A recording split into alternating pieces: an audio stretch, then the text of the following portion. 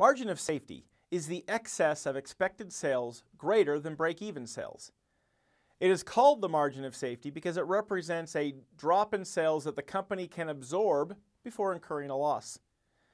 It is used to evaluate the risk of current operations as well as the risk of any new plans.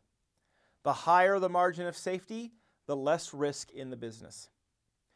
Margin of safety can be calculated in either units or sales dollars or both.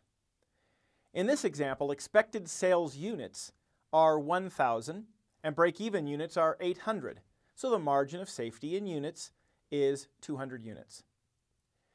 Additionally, expected sales dollars are $50,000, break-even sales dollars are $40,000, so the margin of safety in sales dollars is $10,000 of sales revenue.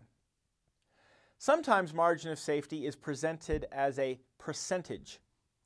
The formula to calculate the margin of safety percentage is margin of safety in units divided by expected sales in units.